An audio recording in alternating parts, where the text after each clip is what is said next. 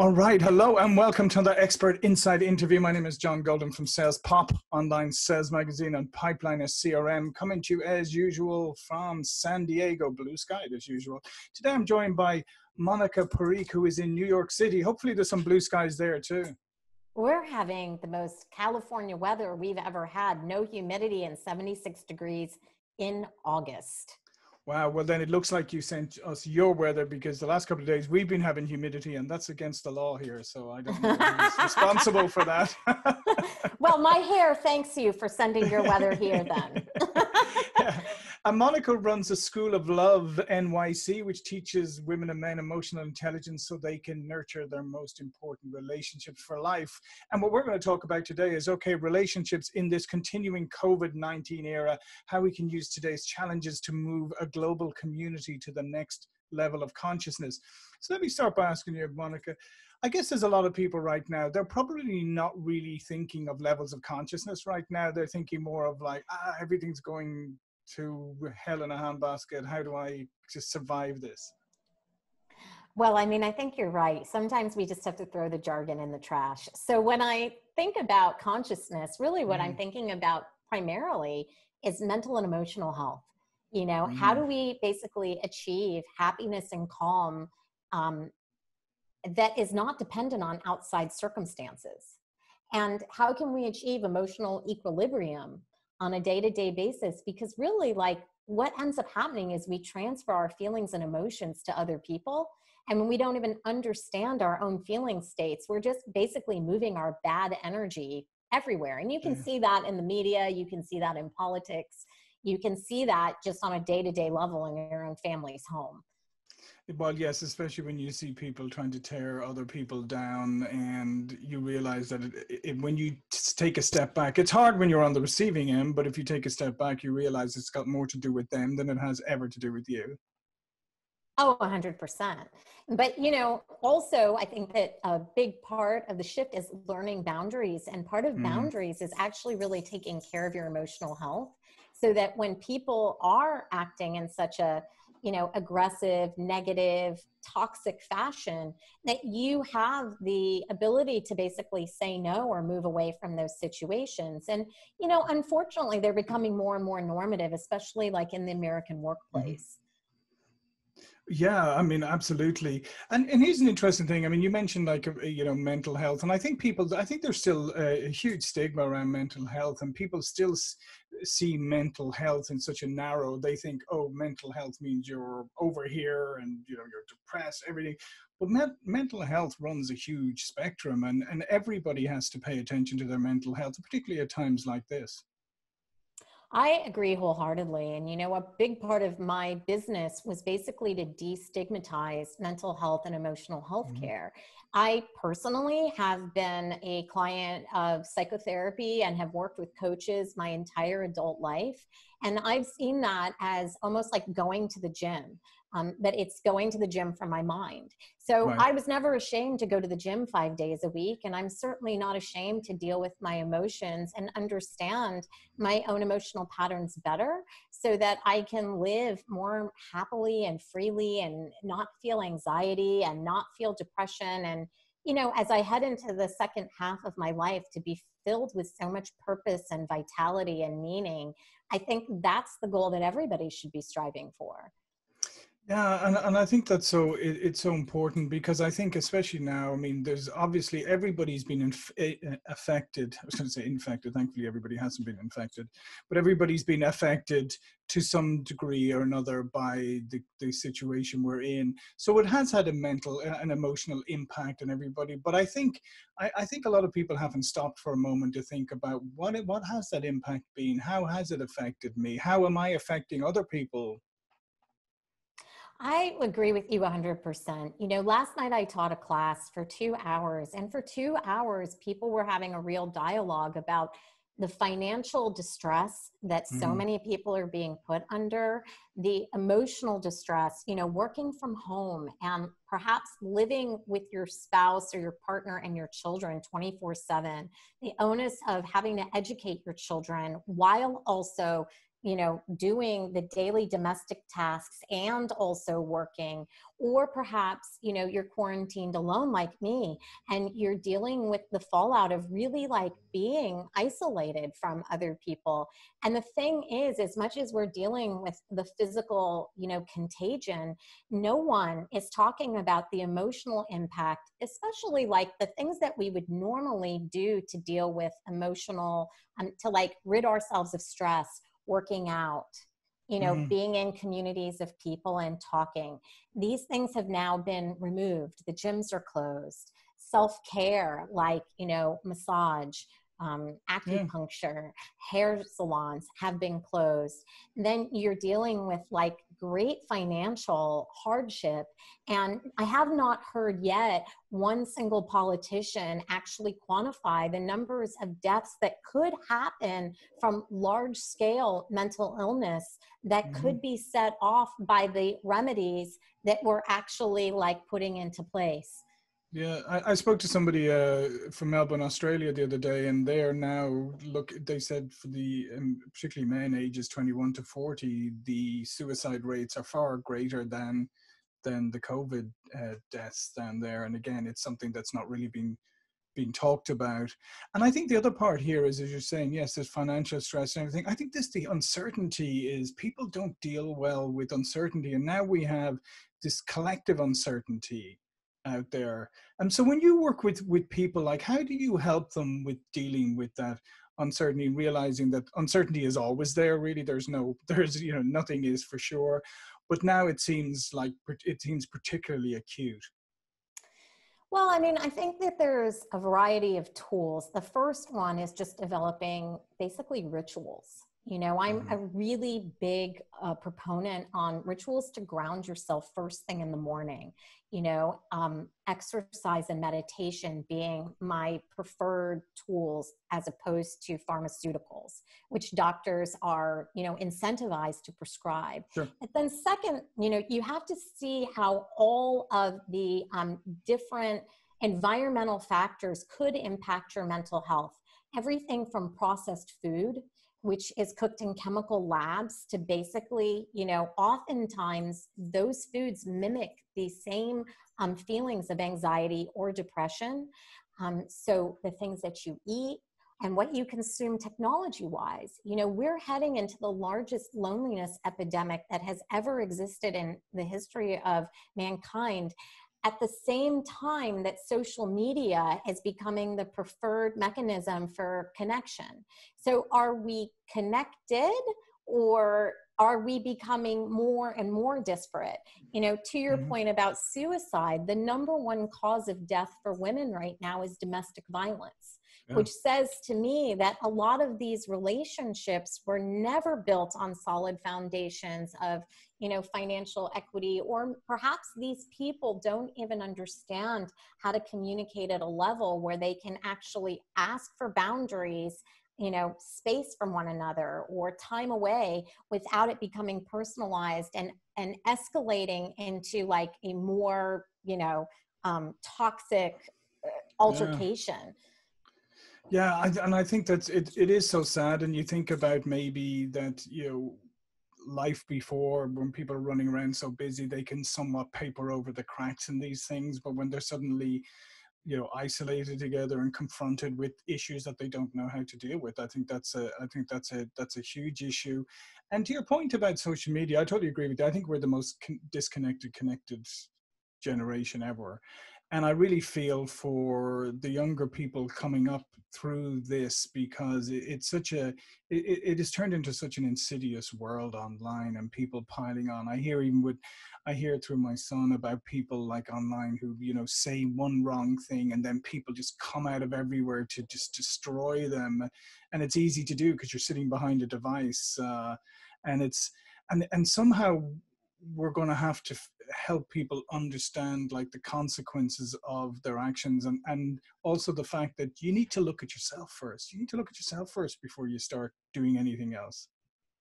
Well, the hard part about any sort of personal transformation work is that when you look at society, 50% of society would be considered self-analytical. So they think whatever problem I have, I somehow must have created this problem, and I have to Right. figure out what is either in my thinking or behavior that has brought this upon me. That 50% of the population thinks you're the problem. And so that 50% of the population is never going to be self-analytical. And so, you know, a lot of times what I talk to my clients about is many of the people who come to me, they are very outwardly empathetic, meaning they have more empathy for other people than perhaps themselves. And as a result of that, they go into relationships where they're fixers. You know, maybe they're with somebody who has an addiction problem or an anger management problem or an anxiety or depression problem that isn't being treated. And they kind of are like, well, I can love this away. And, you know, you have to kind of, I think, wake people up to the truth that time and energy is the most valuable commodity. And when you're dumping it into a wasteland where this person is not going to take any responsibility for themselves or their own actions, then you're basically kind of almost flushing two lives down the toilet. And, you know, to break that codependency and to just even have that conversation, because it's not a conversation that's normative or, you know, anybody's even having in society. These are the things that go on behind closed doors. And I think that's a great point. I mean, unfortunately, I don't think people are taught when they're growing up, thought that that they deserve, you know, they deserve equality, you know, they deserve a mutual respect, you know, they deserve, you know, it's when it, particularly when it comes to relationships, and this isn't even a male-female thing, you know, you can just as easily have men who go into codependent relationships or whatever, but that they're not taught about the, you know, that the fundamentals of a relationship is two people, you know, two hopefully well-balanced people sharing something equally because they want it. Well, you know, the reason I started my business and I called it School of Love NYC was because I had an Ivy League education. And when I went through a divorce 11 years ago and I started going under the psychotherapeutic analytic process, and also because I'm very nerdy, I started studying relationship psychology just feverishly. At some point, what I realized was, oh my God, you need all these skills to prosper in relationships, and our curriculum is woefully inadequate at teaching any of them. And then in addition to that, you know, like when they've done longitudinal studies of the number one factor of human happiness, it's relationships. So like the most important factor for us to be successful in life, we've been given no foundation or no structure in how to actually learn about it. And we put no time or energy in it. You know, I had a conversation last week, a friend of mine who's a venture capitalist in Chicago, who, you know, has probably about $300,000 in diplomas, you know, on his wall. And then post that has entered into different career accolades that have cost hundreds of thousands of dollars more.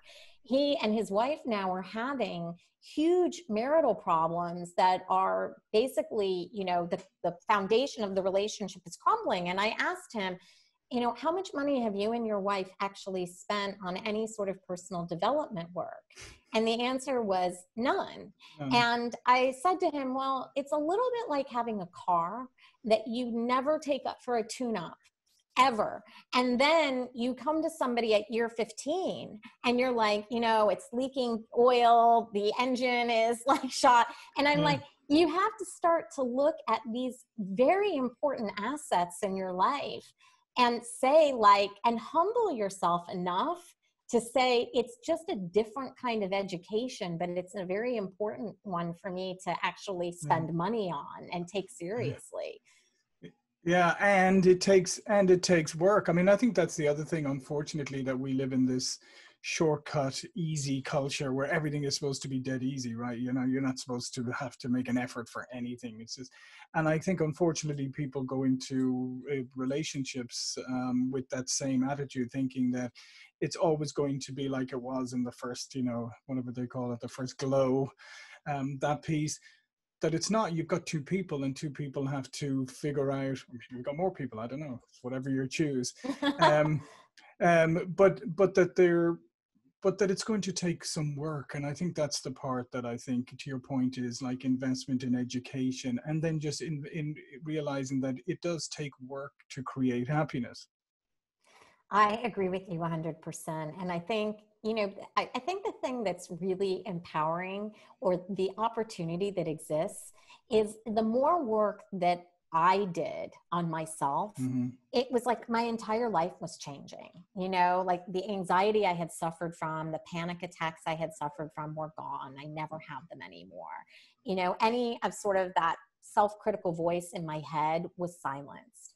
Me finding my life purpose and the thing that enervates me and puts so much energy in my life, that was worth so much more than my legal degree was, Mm-hmm.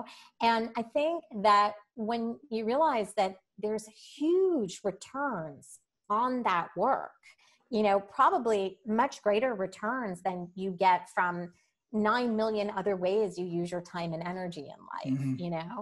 but it's a process and it takes time, and you have to find the right guide who doesn't stigmatize it, that makes it feel Mm-hmm. like it's an enjoyable, pleasant experience, which is what I really try to do for my own clients. Yeah, and I think that's a really good point, because I think now is the time. Let's face it. If anything, COVID has done, it's certainly given people a lot more sort of spare time, shall we say? Maybe they didn't want it, but they got it Yeah. regardless. And so it is a great time to start exploring some of these things. And particularly, I mean, if you're in a lockdown situation, and maybe you are little, there's a little friction, shall we say, in your domestic situation, maybe that's the time the universe is telling you, here, you've got the time where I'm laying bare the issues here. Now is your time to actually go and confront them and do a little bit of work and invest in yourself. Well, I think that most people, myself included, don't actually go into any sort of personal transformation work unless they've hit a pretty decent pain point. Pain Mm-hmm. has a wonderful way of being a catalyst to kind of change the way we think about a problem. And, some, like with my venture capitalist friend I was telling you Right. about, one of the things I said to him was, calm down. Like, Mm-hmm. understand that, yes, there is a problem, but you don't have to freak out. You kind of just have to understand how to begin to calm yourself down and understand that problems are natural. Conflict is natural. And just because the relationship has hit a crisis point, which is very, very normal, it Mm-hmm. doesn't mean that on the other side of that crisis point won't be more love, more intimacy, more Yeah. connectivity, especially as you kind of start to clear out the gunk that's been making this vehicle a little less efficient than we would like. And so, honestly, I think that the greatest thing that could happen is that we could destigmatize a lot of the psychotherapeutic conversations that happen behind closed doors. And we could kind of get honest and have somebody who's just in an optimistic and uplifting way say, yes, we are all at a moment of great pain. Now, let's all collectively calm ourselves down so we can begin to see the opportunities that exist at this moment in time.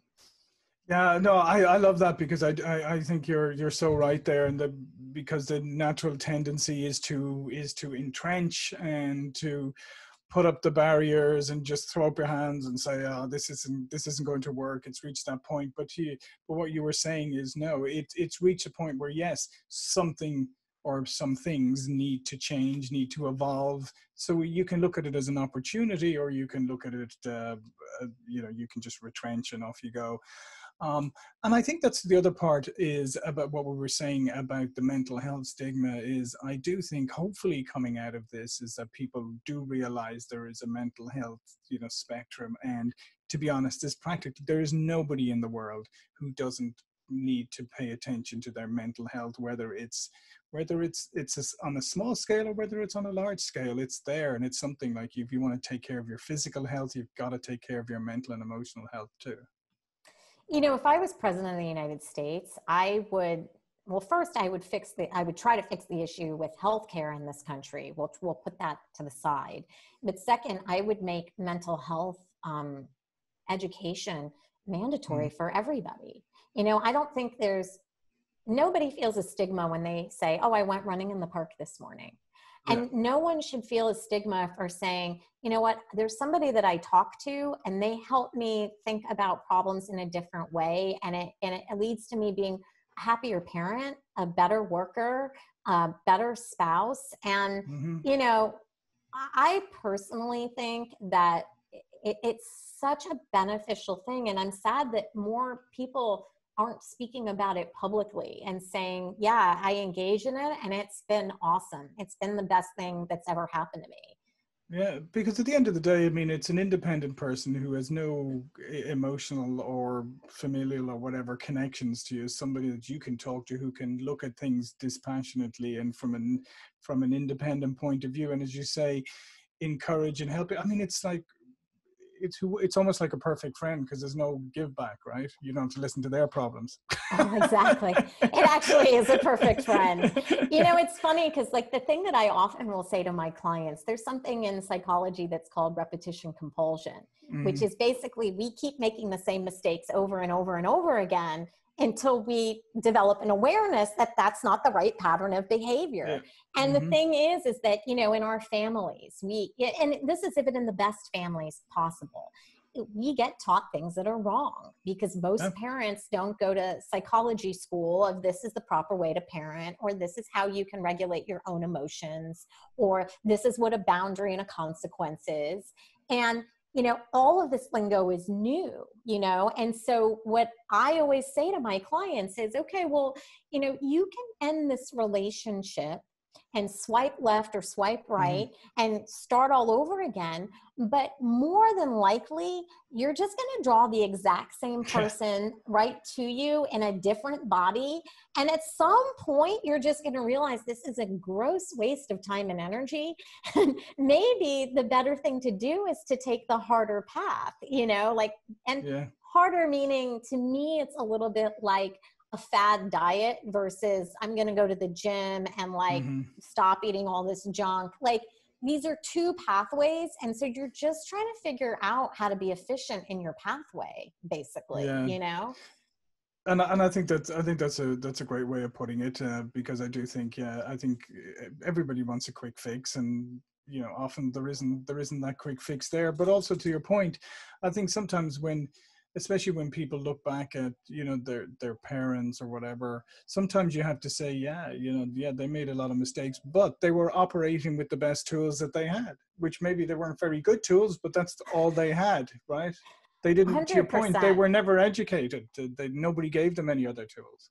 I mean, I think the thing that you have to do though is you have to honor the feelings of people who often are exceptionally rageful or sad at the poor ways that their parents parented them. Sure, You know, sure, sure. like Hmm. I teach a lot about forgiveness, which I think, you know, there's something in relationship psychology that's to me very fascinating, which is basically our subconscious, not our conscious mind. Our subconscious mind is always seeking out our parental figures.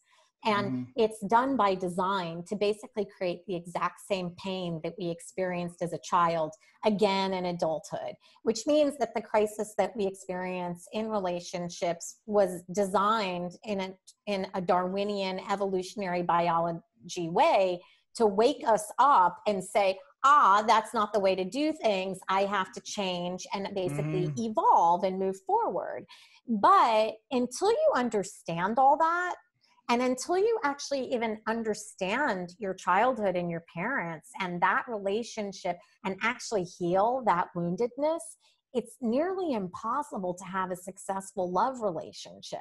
Hmm. And, you know, you have to have somebody who's very gentle guiding you through that process, because sometimes it can feel like sticking your finger in an electric socket. Like it causes so much psychological pain to consider my parents didn't love me in a healthy way. And, Right.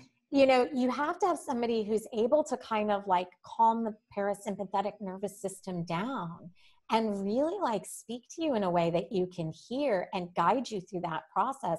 But on the other side of that, you can have, you know, much more fulfilling relationships with your family members because Hmm. it's not so confrontive anymore. Like you can Right. kind of see it all without being so emotionally attached to it. The sad thing that happens is once you kind of realize the dysfunction of your family, then it kind of also wakes you up to the dysfunction of all of society. So it like is a doorway to a lot of other things. It's always good to know that you're not alone. It's not exclusive to you. And right, exactly. It wasn't you, it was all of us. Yeah, exactly. Listen, Monica, this has been fantastic. It's a great note to end on. Yeah, hey, the whole of society's messed up. What can we say? No, but I really would, on a more serious note, I really would encourage people that even if you think that you have weathered this storm really, really well, I would still encourage you to take a moment out to think about how has it really impacted you, because it has had an impact on you, whether you recognize it now or not. And things like what Monica does with this School of Love, please check that out as well, because I do think it's important for us to invest in ourselves so that we can give the best of ourselves to other people, right? To our families, to our kids, to society in general. Thank you so much for having me. I had a great time. Yeah, it was fantastic. My name is John Golden, SalesPOP Online Sales Magazine. All of Monica's information will be in her contributor bio below here. But before we go, please do tell people a little bit more about the School of Love and what you do. Yeah, so I basically have built a curriculum. It goes for about 9 months. It's confidential and anonymous. And I have people from around the world basically learning the skills of emotional intelligence. So, you know, my most popular classes are boundaries. So how to like speak your truth and know what your feelings and needs are.